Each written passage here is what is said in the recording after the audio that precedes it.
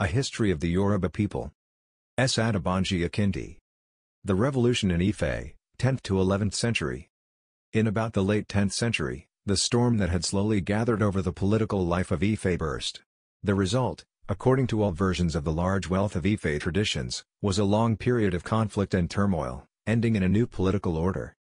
Of the human actors in this revolution, the greatest, according to all the traditions, was Oduduwa. So monumental was the role of this man that, probably even from as early as his own lifetime, popular traditions and legends elevated him to the awesome pedestal of father of the Yoruba race and founder of the monarchical system which thenceforth became their typical system of government. His successors deified him, and subsequent generations transposed him all the way back to the very beginning of creation and crowned him as the first human to walk the earth, the progenitor of the Yoruba race. In much of the effort made during the 20th century to study this revolutionary era in Yoruba history, the general direction was to look for Oduduwa's root in some distant foreign land outside of Africa, and to bring him as a conquering foreign prince to Ife. That direction was initiated by the Reverend Samuel Johnson in his famous The History of the Yorubas, which was written in the final years of the 19th century and first published in 1921. According to Samuel Johnson, Oduduwa was leader of a group which left Arabia in the Middle East as a result of clashes between Islam and the traditional polytheistic religion of the place, and which finally found its way to Yoruba land and established itself over Ife.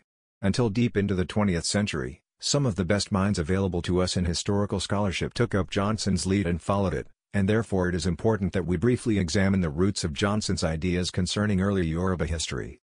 A son of Yoruba emigrants, liberated slaves returning home from Sierra Leone in the 19th century, Samuel Johnson was educated for the service of the church. After elementary education in the Church Missionary Society, CMS, mission school in Ibadan, he was sent, for secondary education, to the CMS training institution in Abeokuta, where he studied from the age of 16 until he graduated at 20, in 1866. He then returned to teach in Ibadan until 1882. After which he repeatedly featured in the peacemaking mission seeking to end the wars among various Yoruba states in the last 2 decades of the 19th century.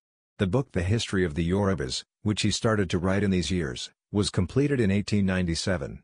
At the training institution in Abeokuta, he had schooled under a German teacher named G.F. Buller who, while training his students as church workers, gave them a very solid grounding in ancient history, the history of Egypt, Babylon, Greece, and Rome.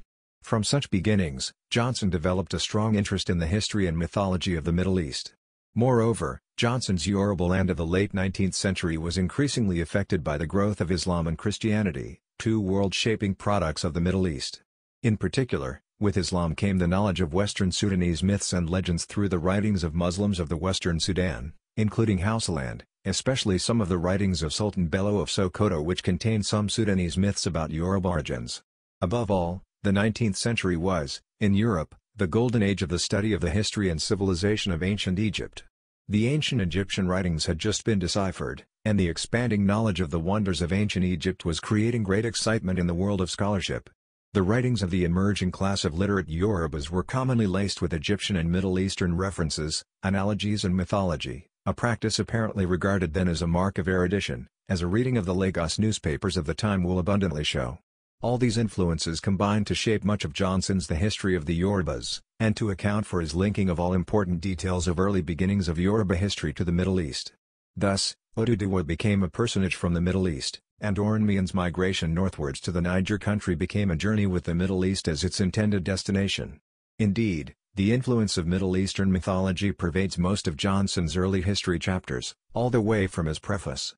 In contrast, his accounts of the history of the Oyo Empire were assembled from oral evidence he collected in places like Oyo and Ibadan, where memories of the disintegration of that empire were still quite fresh, while his accounts of late 19th century Yoruba history were products of his own eyewitness observations of many of the events. Fortunately, while much effort was being expended in following Johnson's ideas about the beginnings of Yoruba history, there existed all around us, in Ife and other parts of Yoruba land, an enormous wealth of traditions, as well as evidence in the Yoruba political system and surviving practices and rituals, about Oduduwa and his era.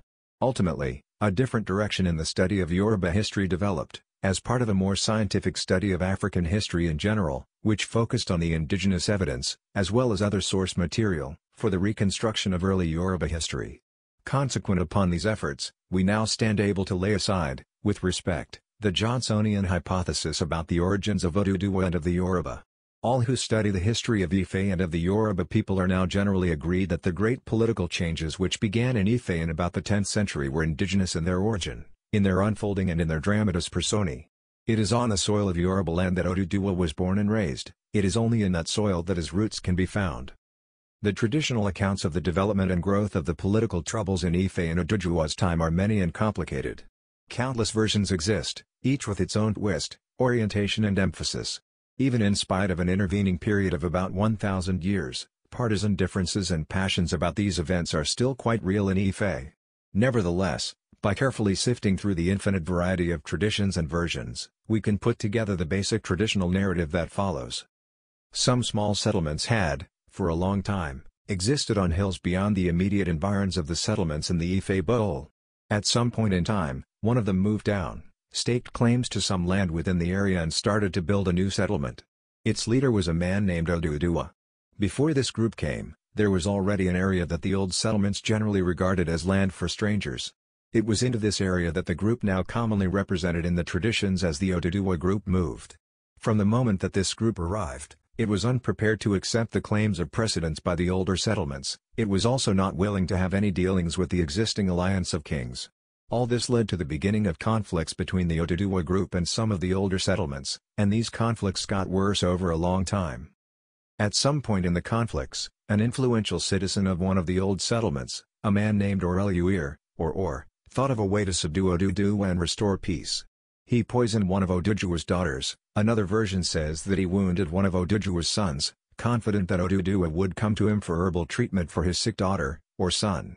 Oduduwa proudly refused to seek help and went about treating the sick by himself, but he did not have the necessary herbal knowledge and skill, and he did not make much progress. At last, he went to Ile-Ife for help. As Ile-Ife had hoped, this led to communication and then peace. But it turned out to be a short truce. Conflicts were resumed, and Ile-Ife became one of Oduduwa's leading adversaries. The confrontation was fierce. Ile-Ife and many of his men received terrible wounds in the fighting, but Oduduwa and his group were overpowered and forced to agree to pay tribute of sheep and fowls. Yet, the Oduduwa group was not dislodged. It rebuilt its strength and was ready to fight again. As these new conflicts dragged on, some of the old settlements threw their weight in with Oduduwa. Some settlements were destroyed and scattered, new settlements sprang up here and there. The confusion, loss of lives, and destruction of property were beyond description. At last, all parties agreed to attempt to make peace, and Obatala, king of Idida and chairman of the Alliance of Kings, was put in charge of the arrangements for general negotiations towards permanent peace, permanent existence, according to the traditions. But Obatala was incompetent and unstable, often getting drunk, and his excessive claims to authority alienated many. By contrast, Oduduwa's excellent qualities of leadership won the admiration of even his most tenacious enemies. Many of these enemies chose to continue to fight Oduduwa, but more and more of them gave up the fight or decamped to the Oduduwa side. In fact, one of the decamping leaders, Obamari, became Oduduwa's general. Obatala became the leader of those still fighting Oduduwa, and his formidable home settlement of Idida, of which he was king, became the backbone of the anti-Oduduwa war. However, he and his followers steadily declined in strength. A major attack led by Obamari dislodged Obatala from Idida and forced him and his followers to withdraw to an area beyond the Ezenmanrin stream where they established their camp and named it Idida Oko, Idida in the woods. At Idida Oko they increased their strength considerably and then embarked upon a series of determined campaigns to retake Ife, but a strong Oduduwa force under Obamari encamped at Odin to fight them off again and again. In the end, all the parties, battered and decimated, desired peace. The toll in human suffering was heavy. Small groups of dislodged persons, hoping to find peace, established fragile little settlements on the farmlands. At Idida Oko, a smallpox epidemic broke out and caused terrible loss of lives, seriously weakening the Obatala forces. At last, a group led by a prince named Ojumu urged all for peace.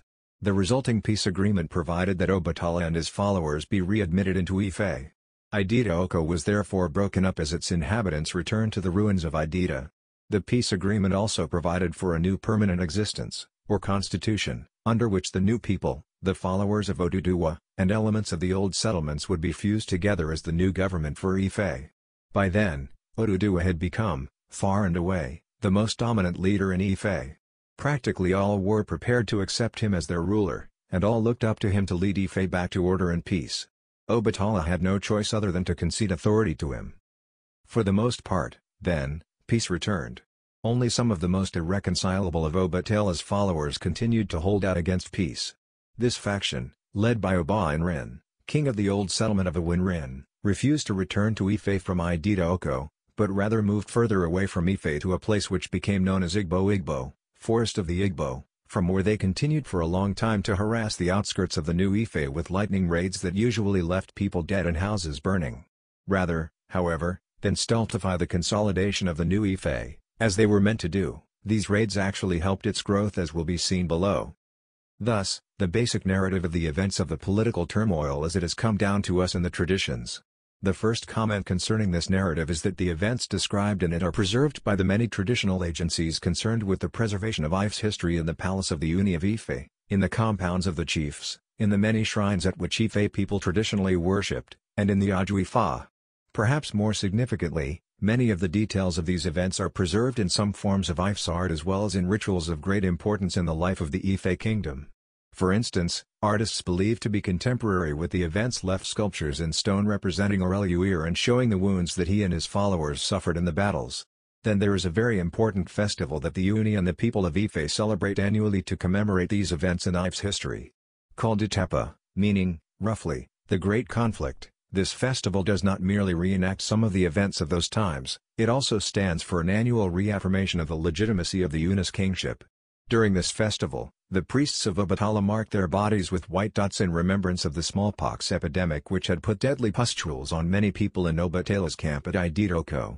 On the seventh day of Itapa, rituals are carried out to ward off smallpox from Ife. On the eve of the 11th day, the whole populace of Ife is supposed to weep and wail in remembrance of the day on which Obatala and his followers were expelled from Ife in a terrible battle, and on the 11th day, there is joyful celebration of two events: first, the peace agreement which ended the wars, and second, the readmission of Obatala and his followers into Ife. The Itapa festival is believed to have been instituted soon after the events it commemorates. Not only were the events carved in stone, as it were, some of the leading actors in them were too. Every culture has its own way of preserving the memory of its most important people. The Yoruba culture does so by deifying them and establishing shrines at which they can be periodically commemorated through rituals. Oduduwa was deified after his death, and an Oduduwa shrine exists in Ile-Ife, with its own priests and regular rituals, a very important institution in the life of the Ife kingdom. Obatala too was later deified. In fact, Obatala became identified with Orizinla, the most senior of the Yoruba gods. This strange elevation of Obatala to Orizinla seems like an attempt by his followers to make the statement that though Obatala had been defeated and relegated to insignificance by Oduduwa, he remained a most important personage in Ife's history. Even some of the lesser persons in this era of Ife history were later deified, such as Obamurai and Ile-Ife. What then were the causes of the collapse of order in the Ife Bowl? Once the conflict started, why did they become so vicious, and why was it impossible to make peace until all parties became virtually exhausted? Most of the popular traditional accounts in Ife trace the beginning of the troubles to the arrival of the Oduduwa group and its unwillingness to recognize any rights of precedence or accept the order that had long existed. Obviously, this is no more than the orthodox version preserved by the people of the pre-Oduduwa settlements, who have always been the majority of the population of the new city of Ile-Ife, created in Oduduwa's time. Even these same versions contain fairly detailed information pointing to the fact that the causes of the conflicts were deeper and wider. According to such details, settler groups had been finding their way into the Ife Bowl since a very distant past. The rate of their coming had been generally slow, no more than a few groups in centuries. But the very considerable prosperity in the Ife area by the 9th century, in agriculture, trade, manufacturing, improvements in the quality of life, etc., turned Ife into a very desirable place to go and settle. Consequently, a growing stream of immigrants arrived over a relatively short time. Those who came as individuals or families seeking inclusion in the old compounds and lineages were, by and large, so included and absorbed. But things were different for those that came as coherent groups seeking space to settle fragments that had hived off from other settlements, or whole settlements that wanted to relocate. Claims of the older settlements, and rigid boundaries to the farmlands, created a situation in which such newly arriving groups could not easily settle in places immediately desirable to them. Even though virgin forests lay in all directions beyond the immediate area of the Ilu, the jostling and resentment of the newly arriving groups in the immediate Ilu area created a sort of artificial land hunger there. At first, under this pressure, the old settlements, according to the traditions, designated an area as Strangers' Area. And in that Strangers' Area small settler dwellings mushroomed. The group that was later to achieve prominence as the Oduduwa group was one of the larger groups in this medley. Ultimately, sporadic conflicts developed between the new arrivals and the older settlements, and that on a jaggedly widening front, each old settlement keeping aloof until the conflicts rolled to its door. As the resentment and hostilities grew, the political arrangement existing in Ife was incapable of dealing with them. A common authority did not exist. There was an alliance, for sure, but, as earlier pointed out, it was a very loose one, as each of the old settlements jealously guarded its autonomy. More often than not, the chairman of the alliance was in some trouble with some rulers and settlements and could not get much accomplished at the collective level. In fact, the rulers in the alliance most often preferred to behave as if there was no alliance at all. In these circumstances, every chairman of the alliance seemed incompetent. As is clear from the traditions, sporadic acts of violence erupted between the so-called strangers and some of the older settlements in an irregularly widening front.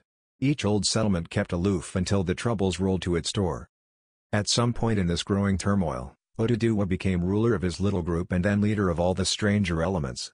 When that happened, the collective group of stranger elements acquired a leadership with unusual courage, vision and elan, and its strength and confidence exploded. With some of the old settlements already in ruins, the remaining old settlements at last acted together and appointed Obatala, until then an ineffectual chairman of the old alliance, as their leader. This pitched the two leading men in Ife, Oduduwa and Obatala, against each other, and the fighting entered its most terrible, most bloody, phase. As it happened, Oduduwa was a much better leader and statesman than Obatala, whose unstable behavior lost him the loyalty of some of his most capable followers, who then went over and offered their services to Oduduwa. The balance of strength shifted slowly in favor of the Oduduwa forces. By the time Obatala and his followers were expelled from Ife and pushed beyond the Ezinmin stream, most of the old settlements were in ruins. The pitched battles that followed after that only added to the destruction. How long, then, did these conflicts and wars last? The traditional accounts all insist that the troubles in Ife, from the beginning to the end, went on for a very long time. Some versions even have it that the troubles went on for 201 years. There is a strong probability that 201 is no more than typical Yoruba hyperbole. Still, there seems to be no doubt that the era of troubles, starting with the early resentments and minor acts of hostility and ending with the Ojamu peace, went on for very many decades. Akinogandiran, after carefully researching the Ife traditions, has suggested that the conflicts started in the late 9th century and went on until the early 11th century, and that would seem to be borne out by the generality of the traditions. That raises the important question about the time span of Oduduwa's participation in the conflicts. The traditional accounts put Oduduwa and Obatala at the very beginnings of the conflicts to their very end, and then, after that, present us with very detailed information about Oduduwa as king ruling over the new unified city of Ife for many decades, altogether a very improbable construct. There is no doubt that Oduduwa and Obatala were the most prominent persons in the last stages of the wars. Neither, therefore, could have been actors, or even could have been born, at the beginning of the conflicts.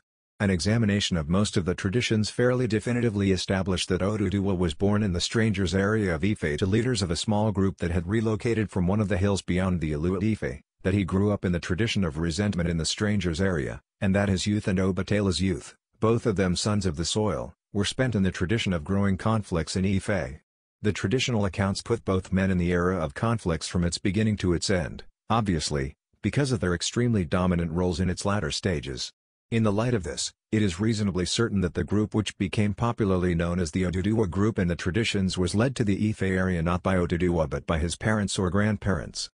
Not until practically everything lay in ruins and all parties were exhausted was meaningful compromise and peace possible. Obatala returned to the ruins of Idida, and other surviving kings must also have returned to the ruins of their various settlements, determined, most certainly, to start to rebuild. But the world they had always known had vanished. In all directions, indefinable groups of displaced persons lay jumbled together, feebly casting around to start life anew. Very clearly, a new order was needed, but such a concept was far too strange and too high for most to grasp.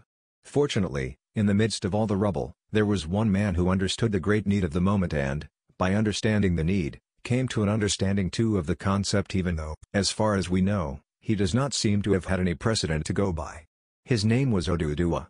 Probably because he was not a product of an old Ife settlement with some grand name or history, He was freed to see the realities and the need of the moment clearly. While the kings of the old settlements must have agonized about rebuilding them, Oduduwa dreamed of new possibilities and prospects. A completely new pattern of settlement was needed, a new settlement comprising all, under one leader who was king of all. Oduduwa began to gather together the pieces of that new settlement. Ile-Ife, the first city in the Yoruba forests, the first city of the Yoruba people. To summarize then, by the 9th century, Ife had grown to a point where its old political system of many autonomous, small kingdoms could no longer hold it together. A large array of economic and social forces had created, more or less, a single Ife society. Trade was stretching the reach of that society to distant parts of the world. The growth of art in various forms and media shows that the human mind in this Ife society was expanding, exploring, and reaching out beyond itself. Even in religion, many of the gods worshipped in Ife were no longer merely gods of the small settlements, but gods of all the settlements and of a whole people, known and worshipped in distant parts of the Yoruba forests, some of them originating outside Ife. Powerful new professions and cults simply rejected the boundaries represented by the autonomous little settlements. Only the political arrangement, of many small, separate, autonomous, settlements, reinforced by powerful religious beliefs, was not changing at a rate commensurate with the multiple changes in other aspects of the life of the area. In the end, the irresistible forces of change simply ripped this political straitjacket to shreds, in the process creating a horrendous explosion that shattered lives and a lot of treasured possessions. From the smoldering ruins, the new pattern of life that had been straining to come into existence was about to be born. Oduduwa was camped in the partly ruined compounds of Amalaga, and when the fighting ended, within days, he moved his base to Idio, a low hill gently sloping in all directions. From Idio, he embarked upon the huge task of allocating sites for all identifiable groups. When that was completed, he invited the kings of the old settlements to move with their people to the new locations that he had chosen for them. The massive movements of people began, each group to its predetermined location around the center of the new city. The old settlements, as well as the new ones that had sprung up during the wars, were abandoned. In all directions around Oduduwa's location, the new city of Ile-Ife slowly emerged. As this proceeded, Oduduwa embarked on two important tasks: provision of security for the new city, and elaboration of the city's new system of government. Just as the city was forming, attacks on it began from Igbo. Oduduwa therefore mobilized the citizens of the new city for the building of a protective wall round their city. And, as he and his people worked on building Ile-Ife's first city wall, he established the details of the new city government. The Oduduwa constitution as it emerged, took the following form.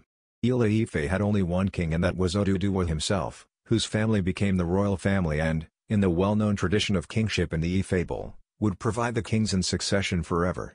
The city thus became one single kingdom under one king, and not an alliance, confederation, or federation of kingdoms. Each of the kings of the pre-Oduduwa settlements had used to hold the sacred symbol of royalty. These were now surrendered to Oduduwa so that only Oduduwa as king of Ile-Ife could hold the With the in his possession, the king of Ile-Ife became the legitimate leader of every single one of the old settlements and their lineages, and any claims to ultimate leadership by their former kings were thus terminated.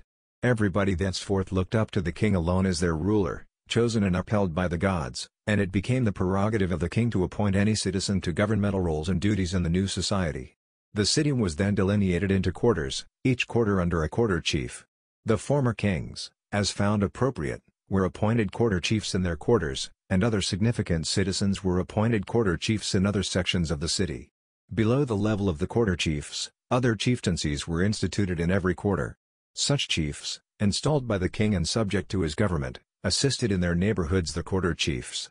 Like the kingship, every chieftaincy title, quarter chief or neighborhood chief, was hereditary in one lineage. When a chief died, members of his lineage nominated from among themselves a candidate acceptable to the king for him to appoint and install. The king also had the prerogative to establish chieftaincies for special duties: war chiefs, palace officials, etc. Some of such special function chieftaincies were not hereditary, meaning that the king could select any notable citizens to them. In the palace, the king was served by officials known as omodeoa, employed mostly as royal messengers. In the early years of the Ife kingdom, as its form of government gradually crystallized, there emerged a special extra-governmental body known as the Ogboni, body comprising the highest political and religious leaders and other eminent citizens notable for their experience in public affairs and their supreme knowledge of the traditions. In its council, the Ogboni worshipped the primordial spirits of the earth rather than the latter-day Yoruba gods.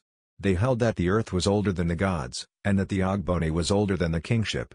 The membership of the Ogboni was bound together by extremely powerful oaths, and its meetings and other activities were conducted in uttermost secrecy.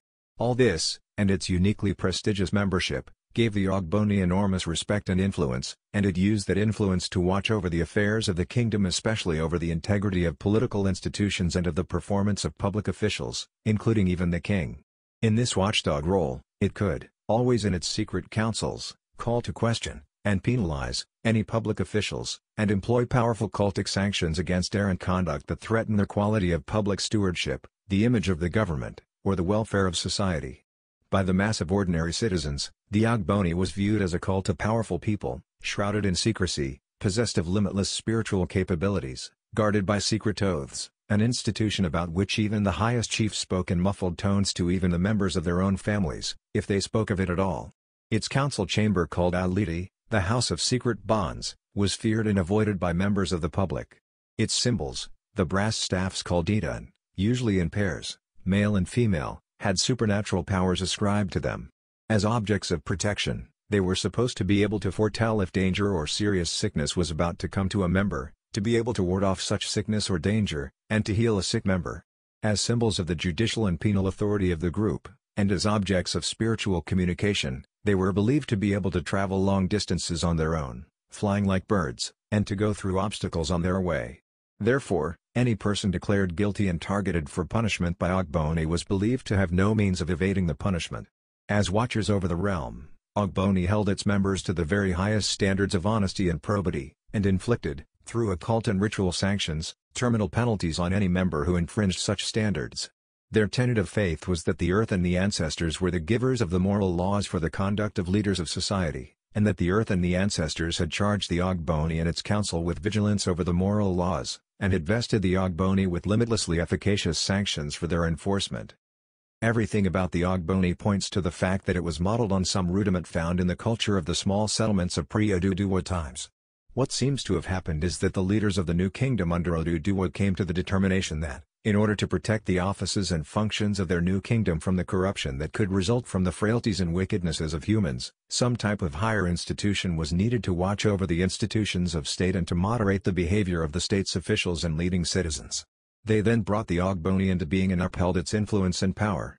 The Ogboni was to become a significant gift of Oduduwa's Ife kingdom to the political culture of the future kingdoms of the Yoruba people. Oduduwa did not establish a new system of government. What he did was to take the old system of monarchy, which had developed and matured in Ife and other parts of Yoruba land before his time, and employ it in the service of a larger agglomeration of people, a wider polity. His greatness consists in his ability to conceive and create a more inclusive society with wider loyalties far above the small, encrusted, ancient kingdoms that he had known in his youth. Unknown to him, we must assume, he was showing to the Yoruba people in general a new line of development. The city of Ile-Ife and its type became the pattern of existence for most of Yorubaland, making the Yoruba the most urbanized people in the tropical African forests, an urbanism which impacted their cultural growth in countless ways and made them the proud possessors of what many regard as Africa's highest indigenous civilization. They are therefore right in their designation of Oduduwa as father of the Yoruba nation. Soon, the first Ile-Ife wall was completed. It was about 7 kilometers in circumference, with a maximum diameter of about 2.3 kilometers. A second wall was embarked upon not long after that. Most probably, more people were coming to settle in the new city than first expected, and houses were springing up beyond the first wall, vulnerable to the attacks from Igbo. This second wall had a circumference of about 15 kilometers, with a maximum diameter of about 5.2 kilometers. Concerning the attacks from Igbo, a tale exists in Yoruba folklore about one of a later king's wives named Morimi. According to this tale, which various generations of Yoruba people have amplified and even set to song, this beautiful woman, determined that the Igbo raids had to stop, deliberately let herself be captured and taken to Igbo. While there, she became a wife to their ruler and was therefore able to learn all the secrets of the planning and execution of their raids on Ile-Ife. She then escaped and returned home, and the information that she brought enabled the government of her husband, said to be the Uni-Abalufone, probably Oduduwa's immediate successor, to defeat the Igbo and end their raids. Most of the people at Igbo ultimately returned to live in Ile-Ife. The most touching part of this tale is that this woman, in preparation for her adventure, had asked protection from the spirit of a local stream, and pledged that, if she succeeded in her adventure, she would sacrifice her only son to that spirit. And when she returned alive and the Igbo raids were decisively brought to an end, she did take the painful step of sacrificing her only son. We do not know how much of all this is history and how much is fiction.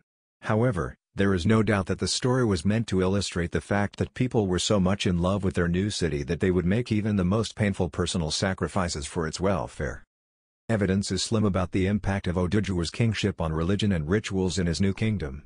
It would seem that the popularity of particular gods of the pre-Oduduwa settlements gradually waned, whereas the gods with the wider perspectives received increased emphasis. The cult of Ogun, in particular, became a special royal cult, and Ogun became, in addition to being the god of iron, also the god of war, the giver of victory in war. Oduduwa devoted very special attention to the economy first, the economy in general, and second, the establishment of economic support systems for the monarchy. There is unambiguous evidence that agriculture took some time to revive from the ravages of the recent wars. Oduduwa seems to have started the royal tradition of personal patronage of farming by the king, and to have raised some crops himself. The return of peace liberated the energies of the people, and according to the traditions, food slowly became plentiful in Ife again. The same happened in the production of cash crops, especially the major long-distance export, kola-nuts. Though the Ife area was already a substantial center of trade before Oduduwa, most of the evidence in oral traditions indicates that the time of Oduduwa marked the beginning of a steep rise in trade. Oduduwa himself appears to have made much personal contribution to this boosting of trade. He established a central market for the new city, providing for royal messengers to keep peace in it. By doing this, in fact, he established the tradition whereby every Yoruba king was supposed to establish a central marketplace, the King's Market, in the vicinity of the palace, and serve as patron of the trading going on there. From Oduduwa, Oba, king, and Alaja, owner or father of the market, became synonymous in Yoruba political tradition. The palace and the central plaza of the market became inseparable. About the great importance of long-distance trade under Oduduwa, a special note is called for. Some verses in Ile-Ife describe Oduduwa himself as having gained enormous wealth from exporting large quantities of kola-nuts to the north and bringing many horses from there to Ife. The impression that one gets from other sources, however, is that it is doubtful that Oduduwa personally took that much part in trade. What the Ife verses most probably mean is that, in Oduduwa's time, Ife traders made a lot of money from the kola-nut and horse trades. The palace may have bought many horses, mostly for prestige, and horses seem to have been in common use among royal messengers and leading chiefs. The king's special attention to long-distance trade as a source of wealth is indicated in the provisions he made for orderly, peaceful traffic on the roads leading to and from Ife. Some traditions have it that Ipatumaju in the northern outskirts of Ile-Ife started as a customs post established by Oduduwa to guard Igbodola, the Greater Gate, on the northern route, and to collect tolls there. Akaliko, the first gatekeeper at this place, is said to have been one of Oduduwa's most trusted followers. In fact, before or during his tenure as gatekeeper there, he was given one of Oduduwa's daughters in marriage. So great importance did the king attach to the northern route. We do not have similarly precise information in the traditions about other routes leading into and out of Ile-Ife southwest to the Ijebu country, and east to the Ijesa and Ekiti countries. It seems probable, however, that the town of Apamu, which later became a major trading center for the Ife kingdom, started its history under Oduduwa as a toll gate and market center on the Ijebu route. Somewhere also on the outskirts of Ile-Ife, a toll gate or guard post developed in Oduduwa's time that was later to acquire fame in Yoruba traditions. Known as Ida Ijero, this place developed into a sort of rendezvous where groups from Ile-Ife usually gathered to start journeys to parts of Yorubaland.